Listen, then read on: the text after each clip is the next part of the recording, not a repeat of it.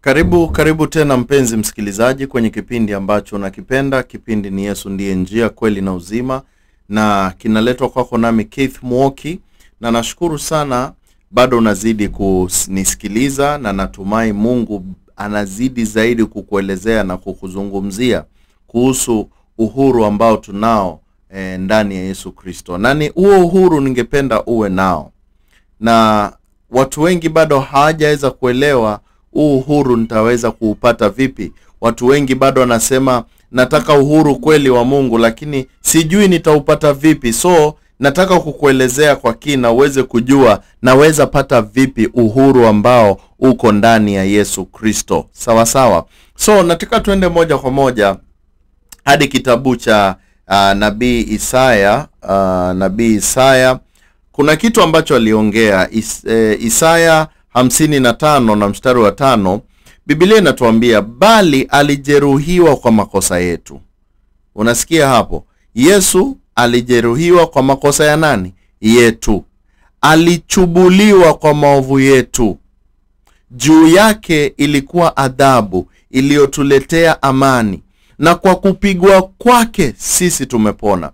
By his stripes we are healed. Watu wanafikiria ni kupona tu kwa homa, malaria. Kupona kwa nini? Tulipona, dhambi zetu zilipona. Sisi tumekuwa watu ambao tuna ugonjwa ambao unaitwa dhambi. Kitu ambacho kilikuwa kina transferiwa from over and over and over and over. Kila mtu tulikuwa tunatembea na ugonjwa unaitwa dhambi. Lakini Mungu alipomtuma mwanae Yesu Kristo aje hapa duniani, mwanae alipopigwa msalabani, kwa kumapigo yake, kupigwa kwake sisi tulipona. Na hivi leo tuweza sema kwa kweli nashukuru Mungu sana, aliniponya kutokana na dhambi. Na wewe pia unaweza ukaponywa kutokana na dhambi. Na kuna mstari mwingine hapa, Marko 10:45 inasema, kwa maana hata mwana wa Adamu hakuja kutumikiwa, bali kutumika na kutoa nafsi yake iwe fidia ya wengi, to be a ransom for many. Alitoa nafsi yake. He gave his soul. He gave himself for you and for me. Na mtu yoyote ambaye atampokea basi atakuwa na uzima wa milele. Upatiwe gift, karama ya bure, alafu wewe ikatae. Alafu ukuje kuketi chini ujiulize, kwa kweli sikuuziwa, sikuambiwa nifanye nini wala nini, mimi mwenyewe peke yangu kwa kutaka kwangu nilikosa ile karama. Kitakuwa ni kitu cha kusikitisha sana. Na Luka 19:10 inasema, kwa maana mwana wa Adamu alikuja kutafuta na kuokoa waliopotea. Je, wewe umepotea? Unajua shida ya watu wengine wanasema kuwa mimi sijapotea, mimi si mwenye dhambi, mimi najijua. Kama wewe si mwenye dhambi, kama hujapotea, kama wewe huna shida, basi utakombolewa vipi? Unajua Yesu alisema, Yohana Mbatizaji alikuja akahubiri na Mafarisayo wakakataa kusikia Injili. Lakini makahaba, watoza ushuru, watu ambao mitaani hawakuwa na maana, walisikia na wakaamini, na hao watafika mbele mbinguni kuwaliko nyinyi. Kumaanisha nini? Mtu yoyote ambaye atakubalia Kristo Yesu kama mwokozi wa maisha yake, basi atapata uzima wa milele. Na mtu yoyote ambaye atasema mimi sitaki, atapotea. Na haidhuru umeingia ndani ya dhambi kiasi gani. Kuna watu ambao shetani anawaambia, wewe umeingia sana, mahali ambapo umefika huwezi kombolewa. Wewe nani hakujui kahaba mkubwa Eastern Central Africa, unafikiri wewe unaweza ukakombolewa? Ndugu yangu, unaweza kombolewa ukasafishwa na damu ya mwana kondoo, ukawa mweupe kama pamba. Na wakishtuka wale Mafarisayo wanakupata mbinguni. Mwingine anaambiwa, wewe umeua watu wengi sana, umekuwa mwizi mkubwa, unafikiri unaweza kombolewa wewe? Ushafika mwisho, hata Mungu hawezi kuangalia. Ndugu yangu, dada yangu, haidhuru chochote ambacho umefanya. Yesu Kristo alikuja kukomboa walio wenye dhambi. Na wewe kama wewe hauna dhambi, basi hakuja kwa sababu yako. Lazima wewe ulikuwa mwenye dhambi na umekubali yenyewe, mimi Kristo nilikuwa mwenye dhambi, ndio wewe uweze kukombolewa. Kunao wengine shetani anawaambia, umeomba mara nyingi sana, umefanya mara nyingi sana, wewe kila siku unaambia Mungu Mungu pole, unarudi tena Mungu pole. Mimi nakumbuka wakati mwingine nilikuwa hivyo kabla nikombolewe. Kila siku naomba tu, Mungu pole, nisaidie, mimi sitafanya hivi tena, sitafanya hivi. Lakini nilikuwa naambia Mungu, kwa uwezo wangu sitadanganya tena, kwa uwezo wangu sitaiba tena. Najipata kesho nimeiba, kesho nimedanganya, kesho nimekuwa mfisadi, kesho nimefanya zile dhambi. Kumbe sikujua kuwa haya mambo yote hatuyawezi kupitia na nguvu zetu. Mimi nilikombolewa vile nilivyokuwa. Sikuacha mambo yangu, nilikombolewa vile nilivyokuwa. Nilikuja na takataka yangu, matope yangu yote, nikamwambia Kristo, unajua vipi? Ulituambia tuweke takataka zote chini ya miguu yako. Na mimi nikaja na shida zangu zote. Nikaja bado nikiwa mlevi, nikaja bado nikiwa nafikiria tu mafikira mabaya, nikiwa nafanya nini. Na niliposimama pale nikamwambia Yesu, unajua vipi? Nimekuja, wewe nisafishe. Uliniambia utanisafisha, nisafishe. Na nikaketi pale nikakubali. Kwanza nikamkubali kwa moyo wangu. Nikamwambia nimekubali kuwa wewe ni Bwana na Mwokozi wa maisha yangu. Na nilipomkubali, simple mathematics, anatuambia atatupatia Roho Mtakatifu ambaye kazi yake ni to sanctify us, kutusafisha hadi tukue viumbe vikamilifu.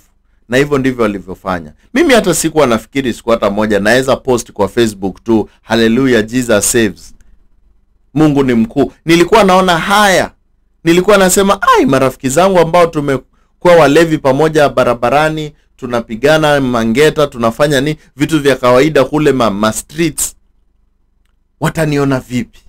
Watu ambao tulikuwa nashinda maklabu kila siku, wataniona vipi? Nilikuwa muoga sana.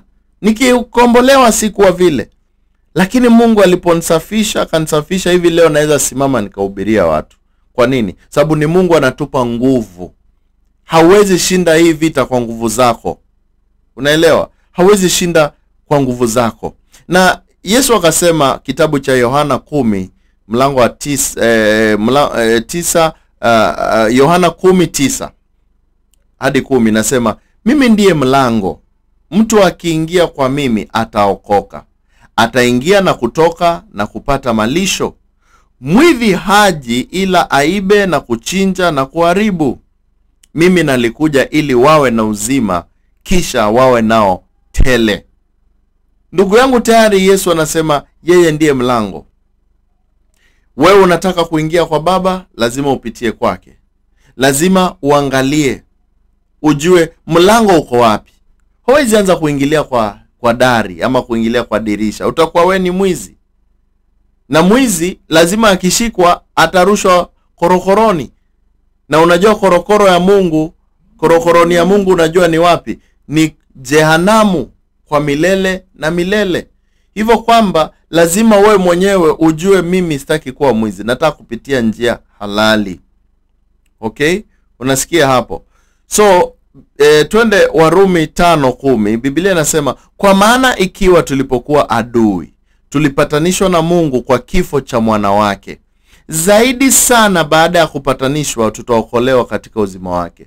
While we were sinners, we were joined together by the death of Jesus. Now even more, we are made perfect through his life. Yani tulikufa na Kristo, tukalipa mshahara wa dhambi, ukalipwa. Hiyo ni sawa. Lakini kufufuka kwake kulikuwa na maana sana. Huko kufufuka kwake kuna maanisha nini? Kuna maanisha ya kwamba yeye alipofufuka, nilifufuka na yeye. Na kama nimefufuka na yeye, basi mimi niko uhai. Na wale wanasema wewe hauko hai, wewe ulibackslide, wewe ulifanya nini? Mimi niko hai. Kitu ambacho bado kinahitaji usaidizi ni mwili tu, mwili wangu, bali si nafsi yangu na roho yangu.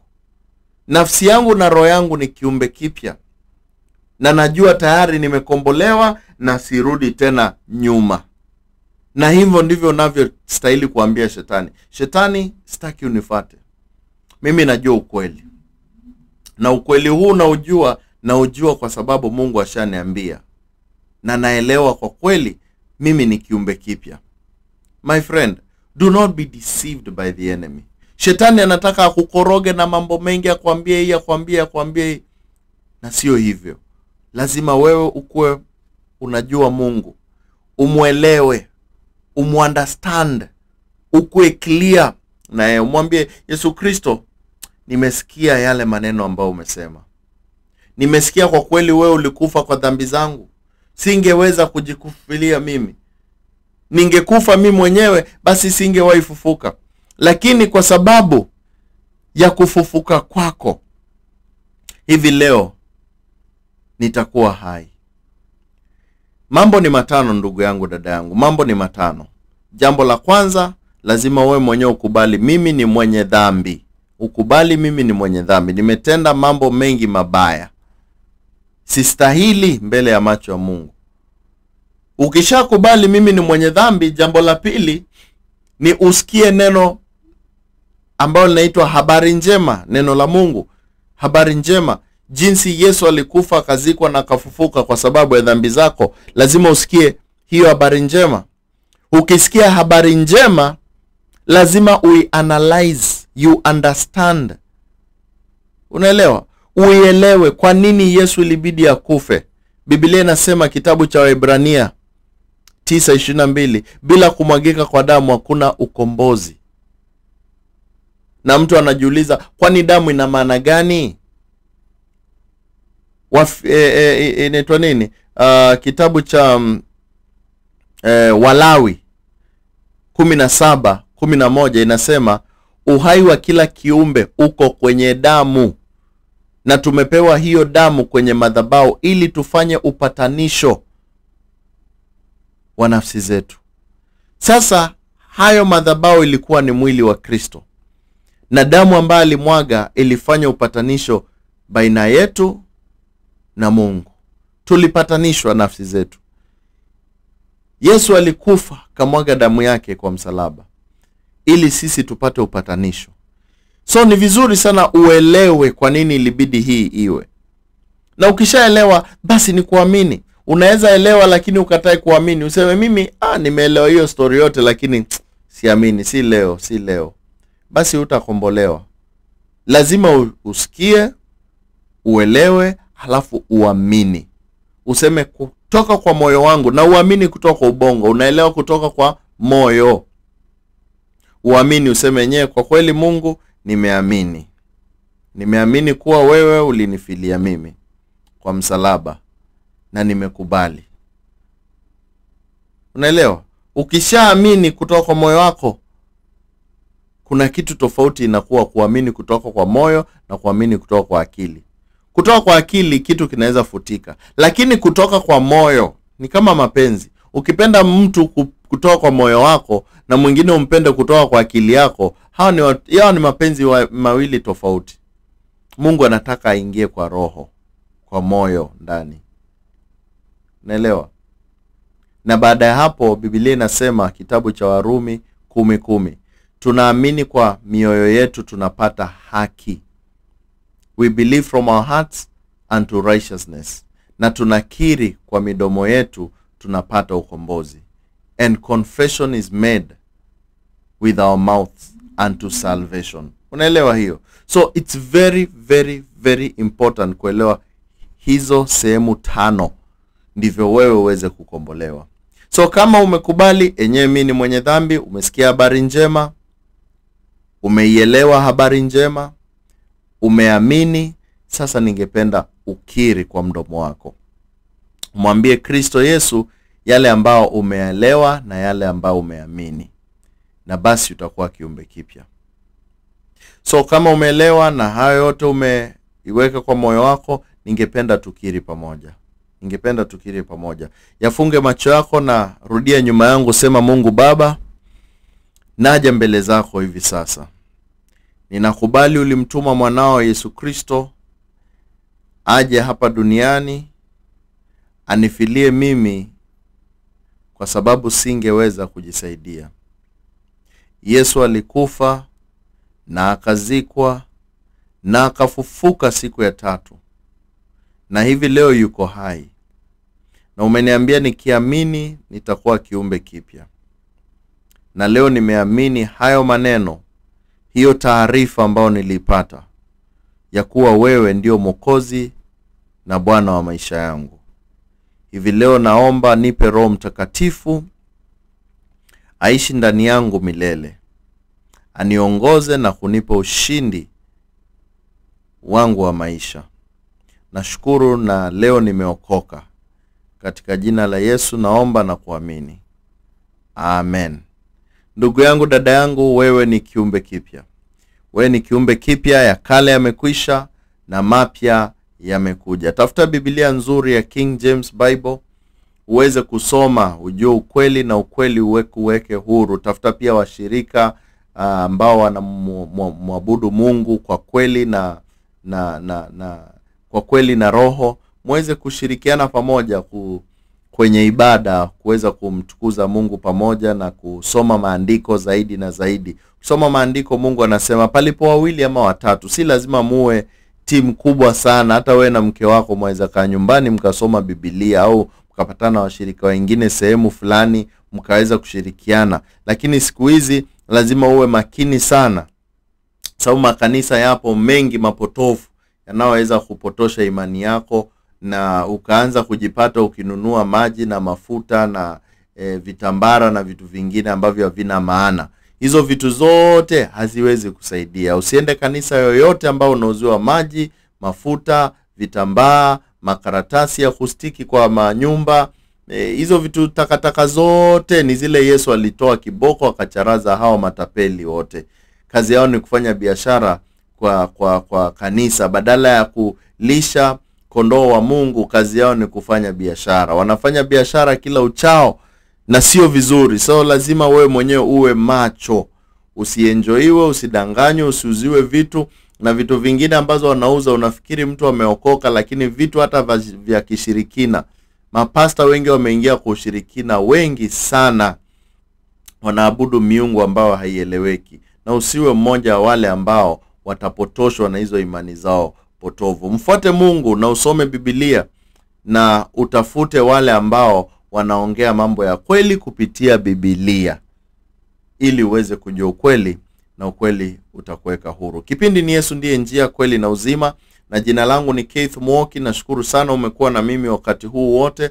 Umesikia habari njema. Mungu akubariki na awe nawe. Unaweza nifuata kwenye TikTok, ninazo video nyingi sana fupi fupi ambazo zinaweza kusaidia kuelewa zaidi. Tafuta jina Muoki, na vile vile kwa Facebook na YouTube ninazo video nyingi sana zaweza kufungua macho uweze kujua ukweli na ukweli utakuweka huru. Na hizo video ni za bure, haziuzwi. Mtu yoyote asikuzie chochote cha Mungu, kwa sababu bure tulipewa na bure tupeane. Mungu akubariki na ukue na wakati mzuri.